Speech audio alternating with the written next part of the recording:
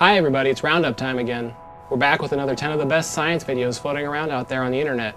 So let's get started, shall we? At number 10 this month, who knew chemistry could be so mesmerizing? This new microflow device is the size of a credit card, but can perform hundreds of experiments in just a few minutes. Each of these tiny blobs contains about a microliter of liquid, and they can be combined at the rate of 3 drops per second. This chip should be useful to test different drug combinations quickly and cheaply. Speaking of blobs, this is one of the oldest animal fossils ever found. It lived 425 million years ago, sported tentacles and a hood, and was most likely made of jelly. Soft-bodied creatures almost never fossilize, but this guy happened to die in an area covered by volcanic ash. A lucky break that's revealing the lifestyle of one of Earth's earliest animals. Number 8 takes us from a creature that once was to creatures yet to be. These simulated artificial cells communicate with each other by exchanging nanoparticles. The red cells can cause green ones to follow them by laying a chemical trail. Here, 2 red cells cooperate with one another to move a large train of green cargo cells.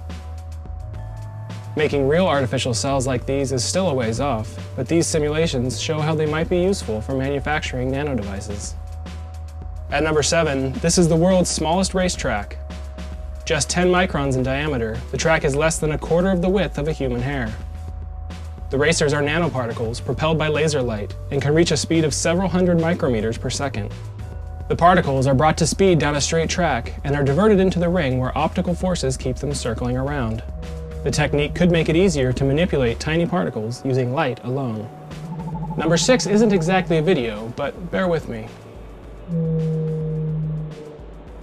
That is the song of a blue whale, and that second part is almost exactly the same as a low C note on the piano. It turns out that blue whales off the coast of California sing this note with near perfect pitch, varying by less than 1/10 of the distance between C and C sharp. Scientists think this perfect pitch could help the whales locate each other by using the Doppler effect, the tendency for pitch to change when emitted from a moving source. We're halfway through, on to number 5. This female fruit fly spins her male right round, like a record baby. She releases pheromones that vary according to how attractive she finds the male. If the pheromones say she's just not into it, the male eventually gets the message, learning not to court females, at least not for a couple hours. But if the pheromones say she's interested, the male keeps chasing, and chasing, and chasing, until, well, you know. Climbing into the 4th spot this month, this robot mimics the swinging motion used by monkeys, gibbons, and human rock climbers. It shifts its weight and pivots around one of its 2 claws. This allows it to climb very efficiently. Here it climbs up an 8-foot wall in 15 seconds. Climbing robots like this could one day be used for surveillance or inspecting buildings. At number 3, come with me on a journey deep, deep, deep into space. This is supernova 1987A, located on the outskirts of the Tarantula Nebula. Scientists recently reconstructed its structure in 3D to study why the star exploded into such a strange shape. This artistic reconstruction shows the 2 outer rings and a deformed inner core. To create this weird shape, astronomers now think the blast must have been more powerful and more turbulent than originally thought. Number 2, here's an explosion of a different sort. No one thinks of moss as particularly volatile, but being so low to the ground, it needs some way to spread its spores. This high-speed footage shows how it happens. Pressure in the capsule builds until the payload is launched skyward, but it goes higher than can be explained by the initial launch alone. What gives? A vortex forms during the explosion, propelling the spores high enough to be caught by air currents.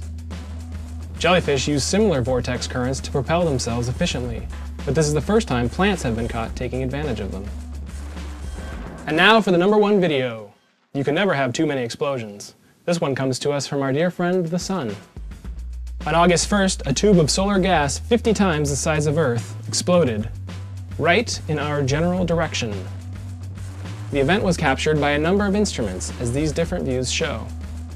The charged particles made their way to Earth soon after, causing brilliant auroras in the night sky. This was a small one as far as eruptions on the Sun go. A larger one happened just a week later. Scientists think this increase in activity is a sign that the Sun is finally waking up from a longer than usual slumber. Well, we've reached the end again. That's it for this month's roundup. We'll be back next month, but in the meantime, we'd love to hear from you. If you've seen a cool science video online lately, or you just want to say hi, you can hit us up on Twitter, drop a comment on YouTube, or get in touch through our website. For New Scientist TV in San Francisco, I'm McGregor Campbell. Thanks for watching.